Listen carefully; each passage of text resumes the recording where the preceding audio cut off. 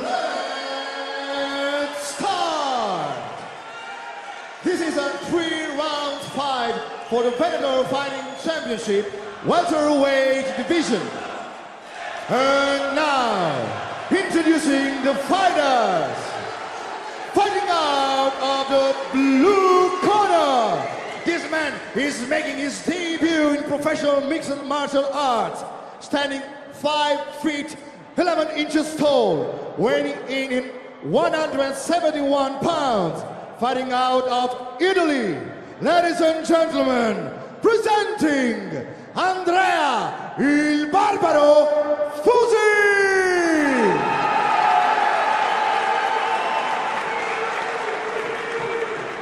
Fighting out of the red corner, this man holding a professional record of 3 wins, 1 loss, standing 5 feet 11 inches tall, weighing in at 117.2 pounds, fighting out of Italy.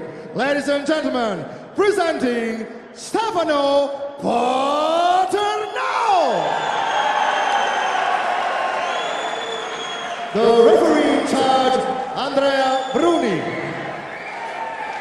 It's Andrea Fusi in the dark brown with the white and gold trim there. Paterno with the light brown, I guess that is. But Fusi with the cheering section over there. He brought a crowd with him today. Looks like he's fan favorite tonight. Welterweights in the cage. We are underway. Just looking at the two guys, Fusi looks like the more powerful man, a little bit more compact frame. He's taking the center of the cage. You know, and one thing Paterno's doing that I'm not a huge fan of is stance with wide elbows. Leads you suspect to the body shot and the body kicks. Really wide elbows, so you're right, as he circles to the right on the outside. I can just tell by Fusi's stance, he's looking to load up a big right hand. Stance is low, he's got that right hand high. That thing is coiled, and he's really looking to fire it. You can see he's cutting the distance there. Stefano Paterno with a low kick. Paterno trying to get some range with that kick. Comes in with a leaping left hook lead. Fusi still controlling the center early. Really trying to cut off the cage. Into the clinch they go. Paterno's got double underhooks, looking to step across, hit that outside trip, looking to pressure Fusi against the cage, and Fusi's having none of it. Good job, Fusi spinning off, staying upright for now. Paterno still with the body lock. Paterno needs to drop his hands to his lower back and squeeze his hips in to get that outside trip. Meanwhile, you can see Fusi sprawling up against the cage, trying to stay upright. You know, Fusi doing a good job with his takedown defense, keeping his feet parallel with the fence, which makes Paterno work a lot harder to get that takedown. There's the chance there for Fusi. They want their man to battle off the cage. Paterno happy to control things right now. Fusi really trying to pummel hard and get that left hand underhook, circle off the fence. Paterno lowering levels a little bit, does sneak in a little right hand. And Paterno doing a little dirty boxing, doing a good job holding on one side, punching with the other, making it dirty, making it ugly. Good way to get a guy to open up and get the takedown. Fusi doing a good job, as you said, pummeling, staying upright. But Paterno the one controlling the action. Now Fusi circles off the cage. Knee inside there. Paterno fighting really hard to maintain that clinch. Fusi wants none of it. He did a good job exchanging in that close range, in the pocket, but Paterno just did a good job crashing the distance and getting a hold of him again. You said it, that dirty boxing, unleashed Lametta, driving through for the takedown. Great timing on that double leg. Fusi was getting a little carried away with his hooks. Way to shoot under his hands. Perfect timing for a double leg takedown, and now he's in top position, looking to do some damage. Fusi in full guard underneath, working the closed guard right now, right in the center of the cage.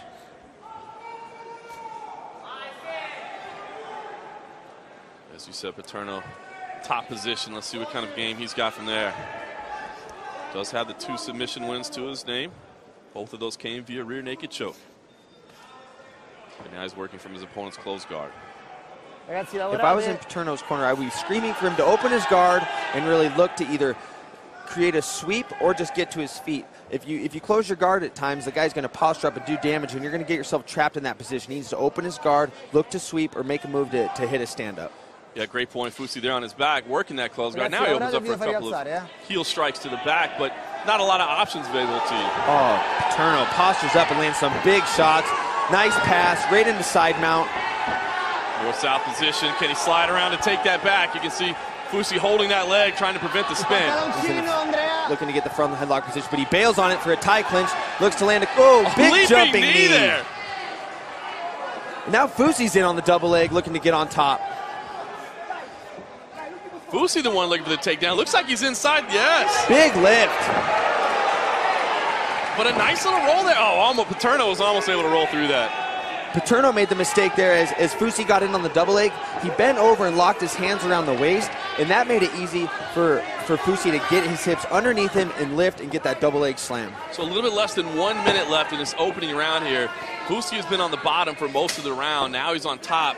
Can he get enough points back to steal this round? Because you got to think right now Paterno's ahead on the judges' card in this frame. Paterno's definitely ahead on the judges' card, but the end of the round is where you make the most lasting impression. And right now, that's what Fusi's doing by maintaining top position, but now he's in trouble. Looking to get a triangle choke from the bottom is Paterno. Yep. Left leg is on the shoulder. Obviously, he's up against the cage there. Doesn't have a lot of room to work. Fusi needs to posture up. It's a common mistake to keep your head down and your butt up because you think that's gonna alleviate the pressure from that triangle. But he needs to posture up, break the lock, and he's out. Final seconds of this opening frame, welterweight action. Andrea Fusi finishes the round on top. Stefano Paterno looked good early on. Mike Chiesa, who you got now? You know, I'm gonna have to take Paterno. You know, he initiated the first takedown, and you know, even though he was on his back at the end of that first round, he definitely had a legit submission attempt, and he had Fusi on the defense for the better part of that round. I agree. As we watch some of this action from this opening round, you can see where Paterno was the one controlling from the outside. The dirty boxing, as you said, Mike, was very effective early on, and there is when he drove through for the big takedown. Yeah, you know, Fusi got a little overcommitted on some of those hooks and just left a perfect opening for Paterno to get in on the legs and get a takedown. Fusi was able to get that big slam at the end. If you're making adjustments for Fusi, I mean, do you assume that Paterno's probably going to try to take you back to that clinch position? Yes, I think Paterno's going to go back to the clinch, and if I was in Fusi's corner, I would say throw a few more uppercuts. Throw a few more uppercuts because you know he's going to look to get that double leg again. So let's throw lead hook, right uppercut, try to catch him coming in. All right, welterweights in the cage. Venator FC3, Andrea Fusi in the dark brown with the white and gold. Stefano Paterno in the light brown. I would definitely say coming out for the second round that Fusi looks to be the fresher fighter. Paterno looking a little tired, looking a little weary, but that might just be a product of my own judgment. We will find out as this round gets underway. I may go with olive with Paterno shorts. I don't know, light brown might not be. I said gray at first. Gray, all right. Superman punch there to get things started. He's got the deck of cards, that's what it should be. Oh, a little slip there from Paterno. Right back into that clinch position. Yeah, and this time he's doing a good job using that left underhook, and you know, he's fighting for head position while being able to strike with that right hand and dirty box. Really has Fusi on 100% defense. You mentioned earlier, Mike, in the first round, the foot position on the sprawl there, parallel to the cage. That's a very important part to staying upright. Yeah, very important, and it alleviates the work you have to do. When you keep your feet parallel when you're defending takedowns against the fence, you're not having to carry your weight. The fence is carrying your weight, and it's going to make him work while he's exerting energy. You're pretty much resting. Quick little pick to the ground there. Slick move from Paterno. And he moves right into the half guard. Good job by using his left hand to pull him away from the fence so there's no chance for him to wall walk and get back to his feet. Much earlier takedown here from Paterno. Let's see what he can do from top position. Fusi tended to work that close guard in the opening round. This time he's in half guard. Still keeping it pretty close there as well. Fusi needs to pummel with his left hand and get that underhook, get a single to come up to his feet, but he rolls for a leg lock back to his feet. And now throwing those big hooks, as you said. What an exchange. It's now Fusi driving in, looking for the single leg, switches to the double. And see, watch how he easily gets this lift because Paterno kept his feet, didn't get his feet in line with the fence. He had them perpendicular. It made it really easy for Fusi to get that takedown. Very powerful slam from Fusi, who thus far has shown resiliency, being in bad positions, getting himself out and moving himself to the top. I think Fusi's one of those fighters where it takes a punch to wake him up. It takes a takedown for him to battle back and want to get the takedown. It's never necessarily the best way to go about things, but he's on top and it's working for him. You see how his base is in this top position. He really does seem like a compact, strong man. You know, putting all that weight on Paterno can't feel good. No, definitely can't. He's doing a good job staying tight, really putting a lot of top pressure on him, not giving him a chance to shrimp out and get to full guard. Now he does work to full guard. It's the way it always works as soon as you say it can't. You're always one step behind. We're at the halfway point of the second round. Paterno has worked himself to full guard. He is working the open guard, looking to move up, looking for options. Now Paterno looking for one of my favorite sweeps, very basic, that Kimura sweep. You can see he sat up on his elbow, which made it really easy for Fusi to trap his wrist and bring him back down. If Paterno wants to hit that Kimura sweep, he needs to post up on his hand to give his hips more space to bump him and roll him over. Definitely looking for options. Seems like Fusi's pretty happy, just kind of, old school ground and pound, just stay right in the guard. He doesn't really appear to be looking to pass. He just seems happy to stay right there. Yeah, he's doing a good job, hands on biceps, posturing up and doing damage when he creates windows. And right when Paterno is looking to hit a sweep, open his guard, he crashes back down, gets his hands on biceps, and resets. Probably not a bad plan for your professional debut. Stay a little conservative if you need to really establish yourself in that top position. Yeah, absolutely. I think it's a wise move to make. This moment might get you overexcited, overzealous. You might take some chances and burn yourself out fast. So I think he's got a good approach going into this fight. But now he's defending an armbar. See Paterno trying to turn out for that arm. Briefly has the left wrist trap, has to let it go. Big punches from the top. Fusi answers with a little left hand, right hand combo from the top. Doing a good job posturing up and doing damage. The Il Barbaro cheering section loving that. Boy, this place filled up real fast. I just looked over the section where they're cheering for him, and holy cow, it's full. The Peroni Garden emptied out, and they filled into the stands. Absolutely. And we got Paterno is stuck on the fence. Fusi's on top of him, throwing big blows. Paterno needs to take this opportunity while he's against the fence to wall walk and get to his feet. He needs to take advantage of being against the fence. It is not, people have that misconception that being against the fence is a bad place to be. It is not. It's a good place to unlock your guard, walk to your feet, and get this fight back in the stand-up position. 40 seconds left in this second round. Started out in Paterno's favor, but Fusi has been enjoying top position for the latter half of this frame. I'd say he's had control for at least 3 minutes for sure. To ask Fight Metric. Fight Metric. Get on there. Big shots there from the top. Fusi just working in the elbows, the forearms. Big right hand as well.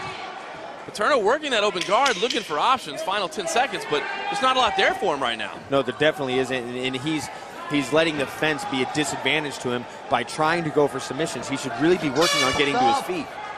All right, does get to his knees there right at the end, but it's a little too little, too late. Second round, Mike, I got to admit, assume that's going in Fusi's direction on your scorecard. Oh, yeah, definitely. Clear cut, 10-8 round for Fusi. I mean, he got taken down in the beginning, but answered back with a takedown of his own and really controlled the top position. Did a good job posturing, shutting down all of Paterno's attempts at sweeping and going for submission with good posture and good position. There was that early action as we watched the replay where Paterno was the one to get the fight to the ground. But Fusi used that leg lock to sweep, and it's an opportunity to get up. Leaping left hand right into a double leg. I like it. And then here with these big shots from the top, just looks like a big, strong, powerful man when he's in top position. And I see him in the corner. He's kind of smiling. He's talking to his corner. He still looks pretty fresh. Paterno's doubled over there a little bit. You kind of wonder, which guy has more in the tank right now.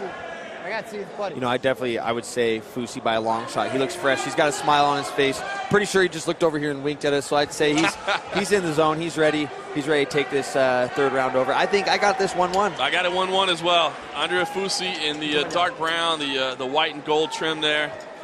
Stefano Paterno in the olive, the gray, the venom. The venom. We'll go with the venom with the cards on there. Referee's going to take a second to wipe them off. I think this fight hangs in the balance. It's going to be a gut check for these welterweights. Andrea Fusi, again, remember, making his professional debut. Let's see what he does in a pressure situation like this. And if I was Fusi, just judging by Paterno's body actions, the way he's keeled over, looking tired, I would really look to push the pressure on him, really push forward, and just break him. Paterno on the outside right now, trying to work that jab. As you said in the very opening round, Mike, those wide elbows. Yeah, he's really suspect to a body shot. And while he's fatigued and showing that he's tired, one body kick can really change this fight. Yeah. Instead, Fusi decides to drive inside. Why not? It's been effective for him. Big lift. Every time. There we go. Boy, he has no problem just grabbing you and elevating you. Just a physical specimen, and Paterno's making that mistake. He needs to use that fence to get to his feet. He's posting on his elbow again. I'd be telling him post on his hand. Oh, but it works. Beautiful sweep. He gets the Kimura sweep. Immediately into mount. What a turn of events from Stefano Paterno. Now he's the one grinding away from the top. Oh, Fusi gives up his back, bad position. And now Punch is coming in from the back, trying to soften things up. Paterno's got both boots in, looking to suck his hips in. The right arm is under the neck. Can he get it under the chin? Doesn't quite have it locked up yet. He's a little bit high. He might crank the face, but he took his hips away, and he got a tap. Wow. Incredible performance by Stefano Paterno. Was in trouble there. Was able to get the sweep that you pointed out. Beautiful sweep, then got to the back, got the arm around the neck, and as Mike Kessler can tell us, you don't necessarily have to have the arm all the way under the chin to get that finish. No, definitely not. You know, you just got to stay gritty, you got to stay tough, and ultimately, you start squeezing the head, it's going to slide down under the neck, and, you know, good job of being resilient, staying stubborn. You know, as I was saying in the broadcast, use the fence to get to your feet. Don't be so stuck on getting a sweeper submission. And ultimately, his game plan worked out for him. He got the sweep, got the submission. That was very impressive because as we were watching him before he came out for that third round, there's no doubt he was exhausted. Yeah, he was tired. You know, to me, you know, if I was on the other side of the cage room, if I was Fusi, I would see a fighter that's looking a little bit mentally broke. I was wrong. Here goes the replay of the final action. You see Fusi got that early takedown. Looked like it was going to be a great spot for him as he got that slam, set up in top position in his professional debut. Probably thought I'm going to cruise my way to the end. Instead, Paterno got on his back. Yeah, definitely got a nice. It looked like a really nice palm-to-palm short choke there. Sucked his hips in, having both legs in. Great win for Paterno. Let's take it up and get the official time of the stoppage. The referee has called the stoppage at 1 minute and 15 seconds of the third round. Declaring the winner by rear naked choke, Stefano Paterno! So Stefano Paterno moves to 4-1 with his third submission win by a rear naked choke. Andrea Fusi falls to 0-1 in his professional debut, but saw a lot of character there, and I'm sure he'll be an asset for many years to come here on the Italian scene. Stay tuned here at the Palazzetto in Milan for more Ventor FC3.